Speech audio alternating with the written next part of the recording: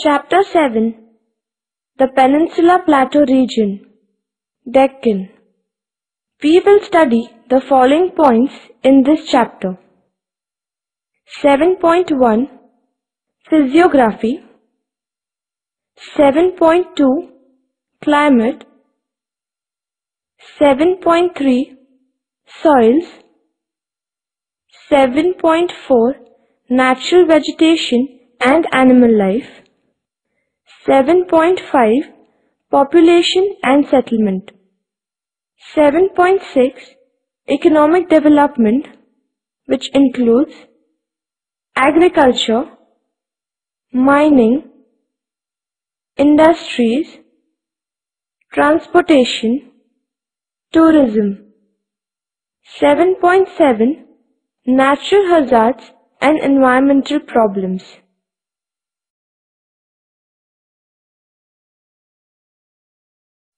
7.1 Physiography. The Deccan Plateau. The triangular region to the south of Narmada is known as the Deccan Plateau. It is an inverted triangle with its base in the north and the apex in the south.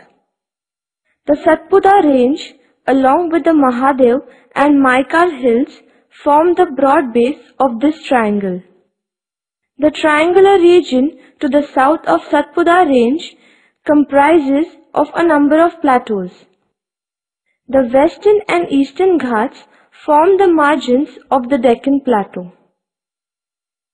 The Maharashtra Plateau is mostly made up of basalt rocks of igneous origin. The basalt layer are almost horizontal, and this gives an appearance of a step-like structure to the entire landscape. Hence, these basaltic formations are called Deccan Trap. The Karnataka-Telangana Plateau is chiefly made up of granite and granitic gneiss rocks. The Karnataka Plateau is known as Maidan. The Deccan Plateau is divided into following sub-regions. 1. Satpura Mahadev, Maikal Range. 2. Maharashtra Plateau. 3. Karnataka Telangana Plateau. 4. Eastern Plateaus. Number 1. Satpura Mahadev Maikal Range. This is a group of ranges that extend in an east-west direction and forms the northern edge of the Deccan Plateau. In the extreme west is the Satpura Range, occupying the area between Narmada and Tapi rivers. Satpura Range starts from eastern Gujarat and extends eastward for a distance of 800 kilometers. Its continuity is broken in the central part, and this gap provides an access to North India. It is popularly known as Burhanpur Gap. The hilltops are more or less in the form of plateaus of varying sizes, rising to a height of 700 meters, with a few hills reaching over 900 meters.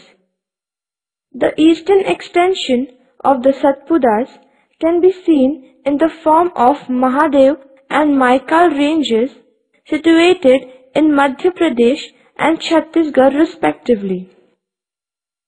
The Maikal range extends roughly in a north-south direction and forms a divide between Narmada and Mahanadi river basins. Three major river systems, Narmada, Mahanadi, and Vainganga, collect their headwaters from this hill complex.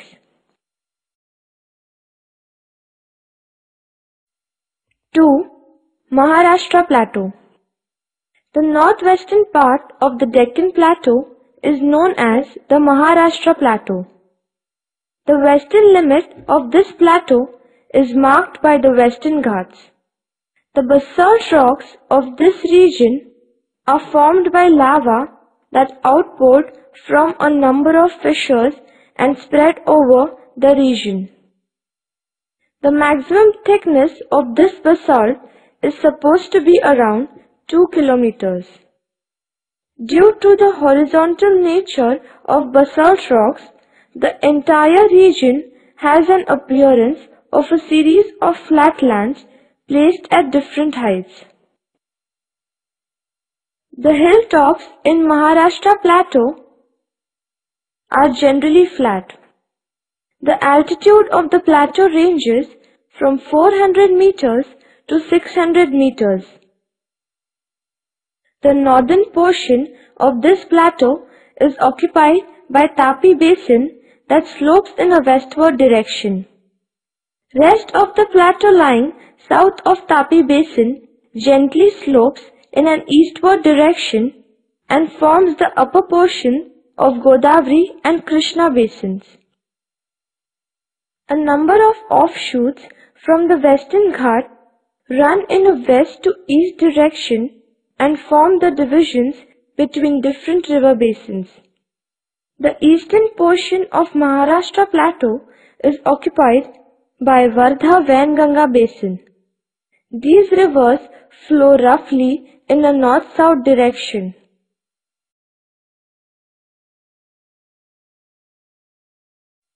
3. Karnataka-Telangana Plateau. The Karnataka-Telangana Plateau is the southernmost part of Deccan Plateau. It covers a large portion of the Deccan Plateau. It is a region of crystalline rocks, mainly granite and granitic gneiss, as well as metamorphic forms of some sedimentary formations.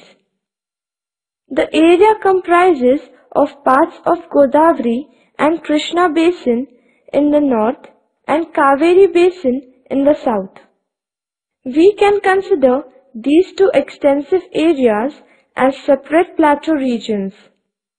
The plateau is also spotted with a number of low and rounded granitic hills. In Karnataka, the plateau is called as Maidan. The Maidan has an average altitude of 400 meters. The plateau is characterized by a number of low hills that separate the basins of various rivers. The general direction of the slope of the plateau is from west to east.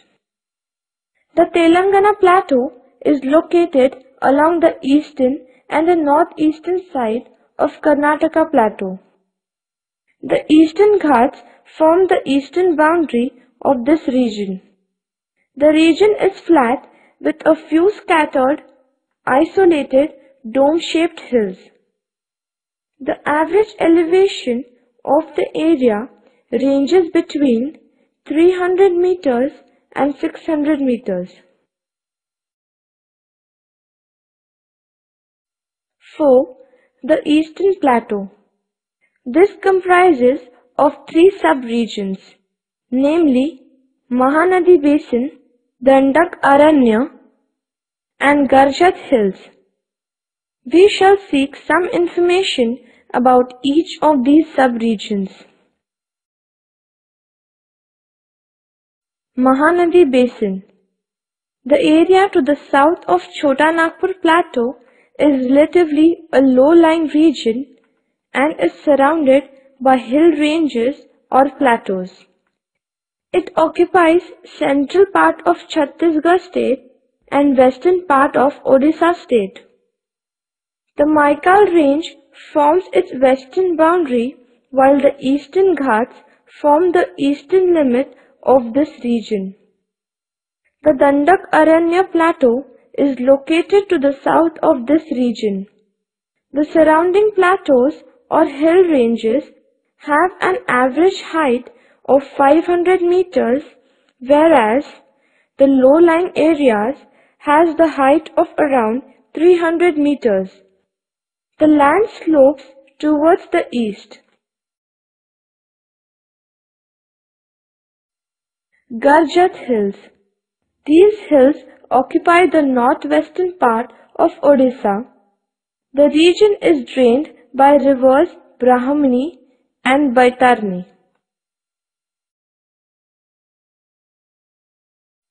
Dandak Aranya.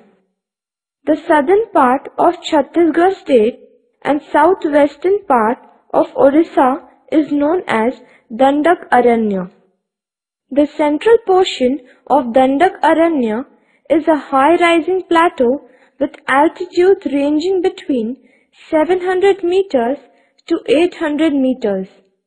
The plateau is practically divided into two halves by the east-west following Indravati river. The Dandak Aranya area is known for its rich iron ore deposits. 7.2 Climate. Peninsular Plateau region has a large variation in climate due to its vast size.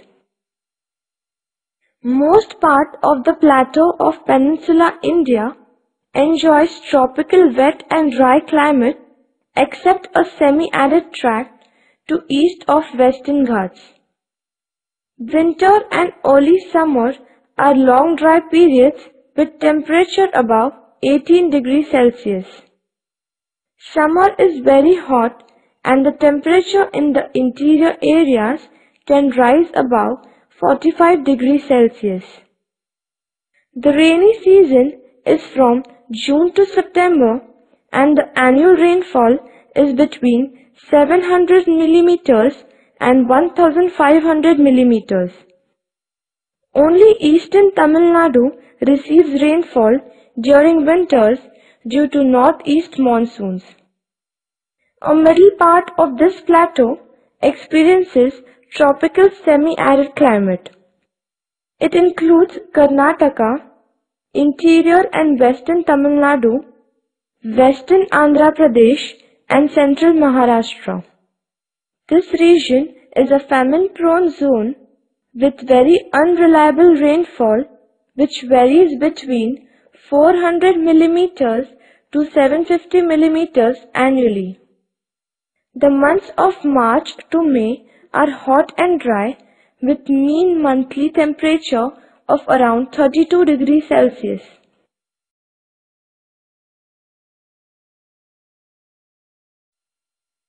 (7.3) Soils. Black soil is well developed in the Deccan Plateau region of Maharashtra. These soils are especially suitable for cotton and sugarcane. Red soil is found in Tamil Nadu, Andhra, Karnataka Plateau.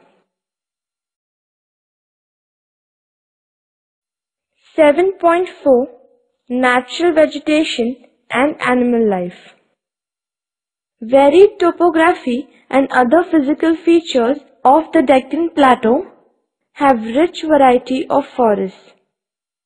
Tropical evergreen, tropical moist deciduous, tropical dry deciduous, and thorny scrub forests are found in this region.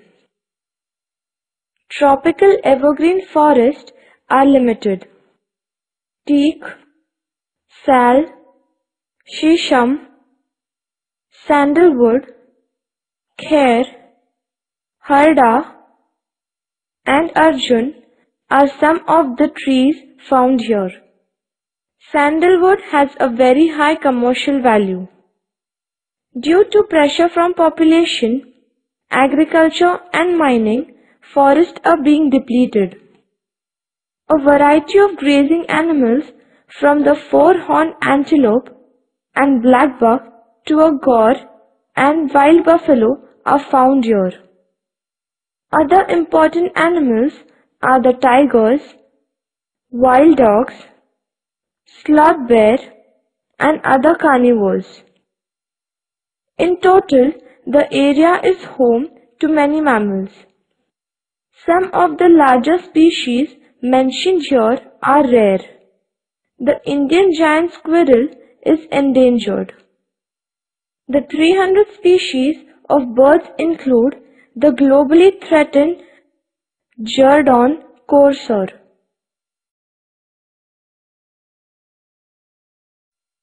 .5 Population and settlement. The Deccan is home to many languages and people. Bhil and Gond people live in the hills along the northern and the northeastern edges of the plateau and speak various languages. Marathi is the main language of the northwestern Deccan in the state of Maharashtra. Telugu and Kannada are the predominant languages of Andhra Pradesh and Karnataka respectively. Tamil is the main language of Tamil Nadu to the south of the plateau, and Malayalam is found to the southwest of the plateau. The city of Hyderabad is an important center of Urdu language in the Deccan. The large cities in the Deccan are Hyderabad and Bengaluru. Other major cities include Mysore in Karnataka, Coimbatore in Salem in Tamil Nadu, Pune, Nagpur, Nanded, and Aurangabad in Maharashtra. The plateau region of Maharashtra has favored the growth of clustered settlements owing to its rich soils, good water supply, and developed agriculture. Dispersed settlements are also seen in the plateau region because of its rough and undulating terrain.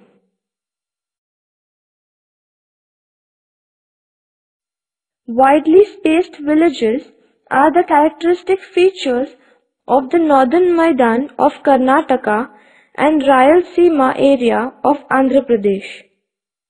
The track between the Kaveri and the Tungabhadra has numerous tanks. This exhibits close relationship with the compact settlements. In Malinar area, scattered hamlets are a common feature. The same features are also replicated in Tamil Nadu uplands. Bharatnatyam dance form is the cultural heritage of Tamil Nadu.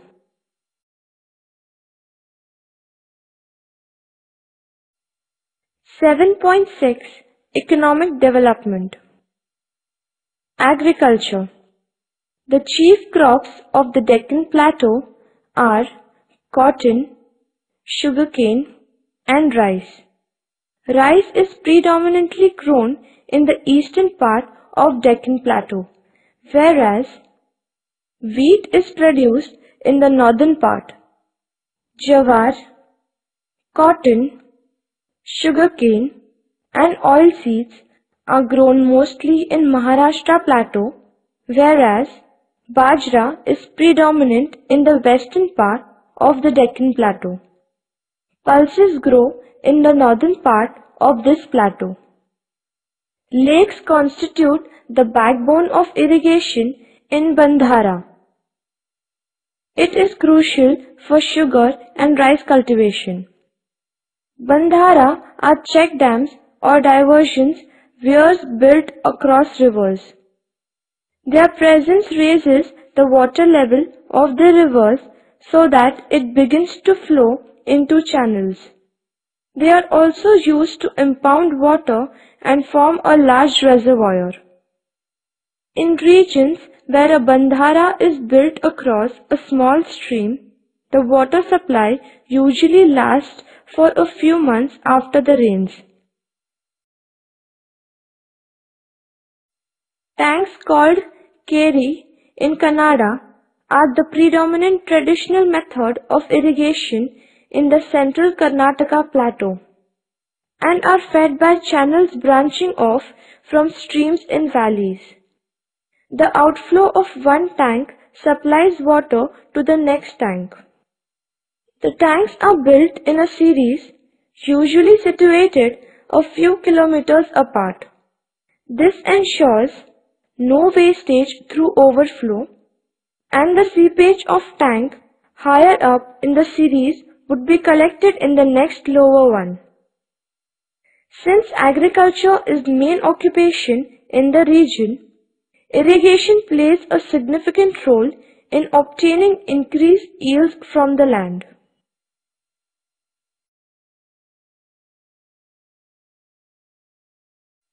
Mining. The plateau is richly endowed with various minerals of industrial importance like manganese, coal, iron ore, limestone, copper, bauxite, silica, sand, chromite, china clay, and common salt. These minerals are found in substantial quantities on the plateau of Maharashtra, Karnataka, and Telangana. Bituminous coal is found in the districts of Bhandara, Nagpur, and Chandrapur. Karnataka is one of the main gold producing states in the country.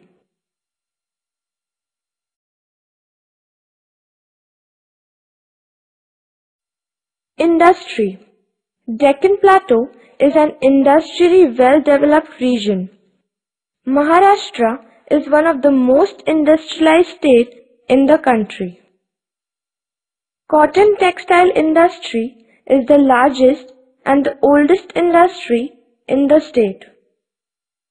This plateau has many industries like sugar, automobiles, electronics, and food processing. The Karnataka and Telangana plateau are rich in mineral resources.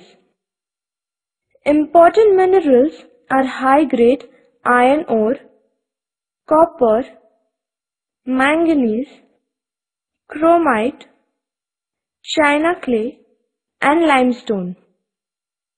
The state has rich deposits of granite.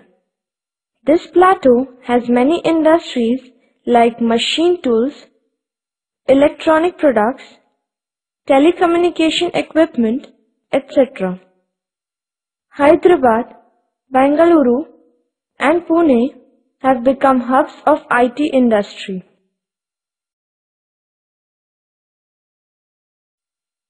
Transportation.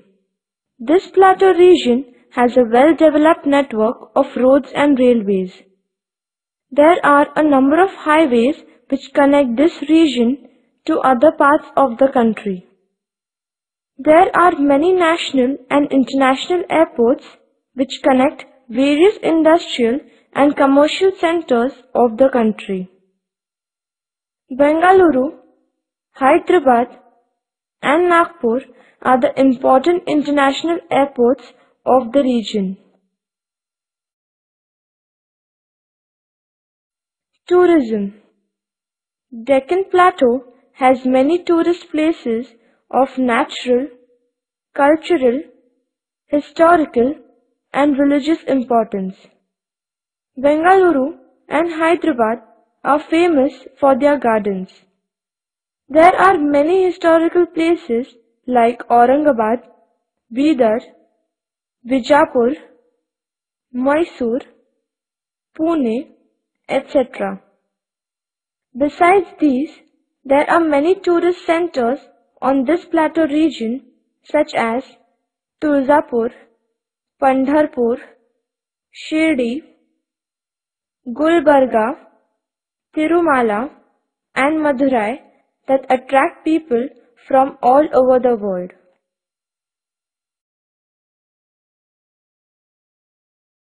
(7.7) Natural hazards and environmental problems. Mining activities are being done on a large scale in this plateau region, and these mining activities lead to water and soil pollution. After the extraction of minerals, the mining areas become useless for any other purpose. A large number of industries have come up in this region, causing air, water, and soil pollution. The western part of the plateau region is an earthquake-prone region. The Latur earthquake, which occurred in the year 1993, killed many people and destroyed their properties. Koyna region is also prone to earthquakes.